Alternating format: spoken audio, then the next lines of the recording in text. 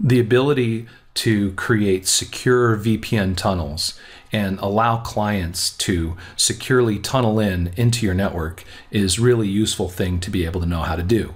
So in this lab, I'm going to create a CentOS 7 server that will also be an OpenVPN server that will allow clients to securely tunnel into the network. To do this, I'm going to do this right on top of my laptop using VMware Player. So in the diagram, this is my laptop, and the box represents all of my virtual machines that I can serve from my laptop. So you can see here I have a virtual machine client here, a virtual machine client computer here, and then here is my virtual machine, and I'm going to install CentOS 7 on a virtual machine using VMware Player. Now I'm going to install 2 network interface cards or 2 Ethernet ports on this virtual machine. One will be in bridged mode, and it will pick up an IP address on the network just like my host laptop computer does. Like any other computer on the network, it can pick up an IP address in bridged mode. So that will be ETH0, and then I'll use DHCP to pick up an IP address here. So this will face the internet. Then on my second Ethernet port or network interface card, I'm going to put that in Lan Segment Mode in VMware Player. Now in Lan Segment Mode, what will happen is the CentOS 7 server on this network interface will only be able to communicate with other virtual machines that are on that same LAN segment on their NICs.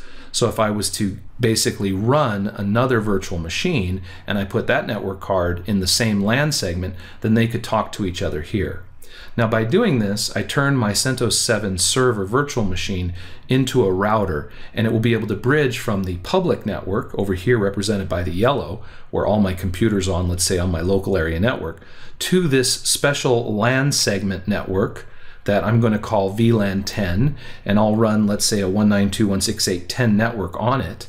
And then if this interior client, if this virtual machine that I'm going to also create wants to, let's say, reach the internet, it'll have to go through my CentOS 7 server to get to the internet. Now on the other side, this client right here, my virtual machine here, whether it's running Windows or Linux or whatever, it will be able to VPN in through my CentOS 7 server and get into the green network over here.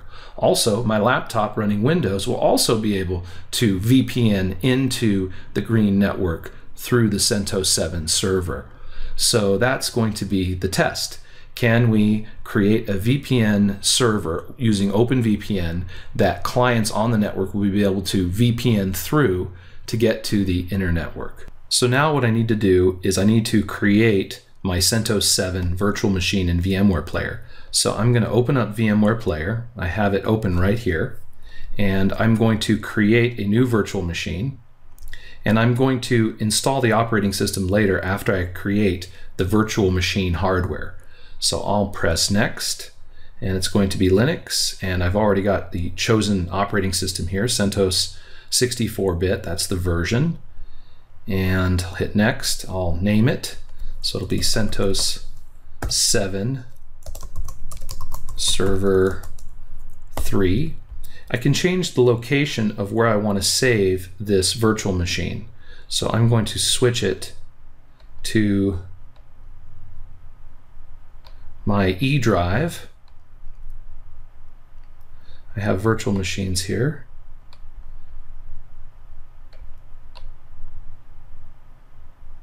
Make a new folder for it.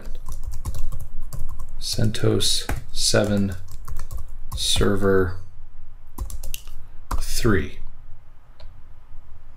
All right, have it selected. Click OK. Double check to make sure it's the right path to where I want to save it. Press next. Set my hard drive size. I'm going to choose 14 gigabytes for my hard drive size. I'll accept the default. Press next. I'm going to customize my hardware.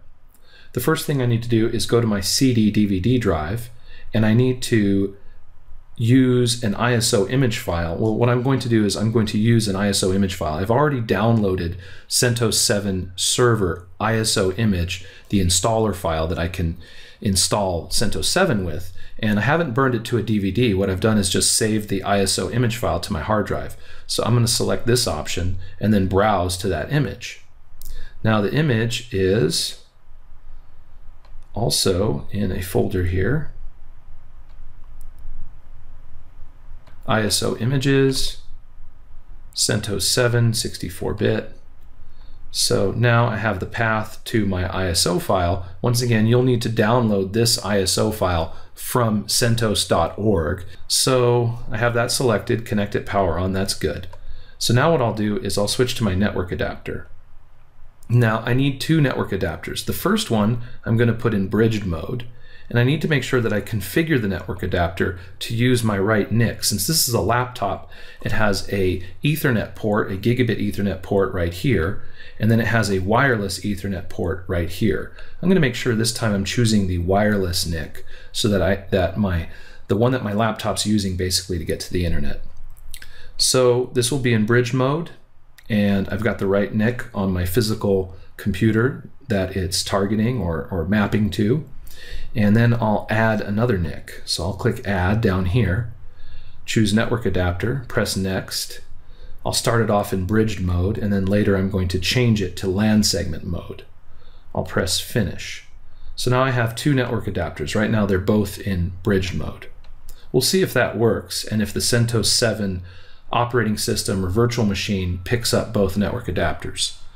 All right, in LAN segments, I will be using them eventually. I think I can set this up right now actually. Take a look. I'll choose this second network adapter and now change it to LAN segment. And then under LAN segments, you're going to need to create a LAN segment. You can see that I've already added one, right? Here's how you add one, VLAN, let's say 40, right? I have one here that says VLAN 10. That's the one I'm going to use. Now it's just a name here. Just click OK, and that's the name that I'm going to choose. All right, VLAN 10, LAN segment. That'll be this network adapter here. Once again, you might have to create your LAN segment using this tool here. All right, that looks good. I've got the plan for my two network adapters. I'll click close, and also customize the hardware. I'm going to customize the hardware, and the memory is set right now to 1 GB. That's fine. For this project, I'll change that to 2. So I'll change it to 2048 megabytes. So 2 GB. And I'll go to processors, and maybe I'll use 2 processors on this virtual machine. Okay, so that looks good.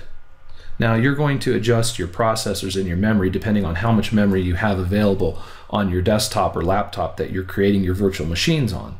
So if you have 8 GB of memory on your laptop, then I can afford 2 for this virtual machine, and that's fine. If you have a quad-core processor like I do, then I can use 2 processors, let's say, for the virtual machine, and that would be fine. And I can always change that later if I want. I'll hit close and finish, and now the virtual machine has been created, and all we need to do is power it on, and it should boot to the ISO image file, because if I click edit virtual machine settings again, we've told it on the CD/DV drive to not use the physical drive, the physical DVD drive, but use the ISO image file and boot from this. So that should work nicely. So I'll click OK and press play, and it should boot to CentOS 7, and then we'll be able to run through the installation. All right, there it is. I'll capture the mouse, and you see that I'm using the keyboard to switch whether I want to install CentOS 7, test the media, or troubleshoot. I'm just going to press install and hit enter. Switch up to install, press enter, and allow this to install.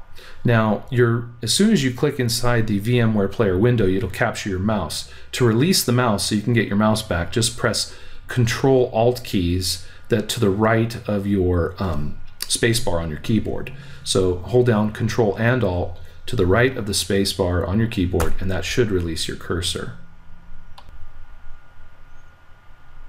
I'll finish the installation in the next video.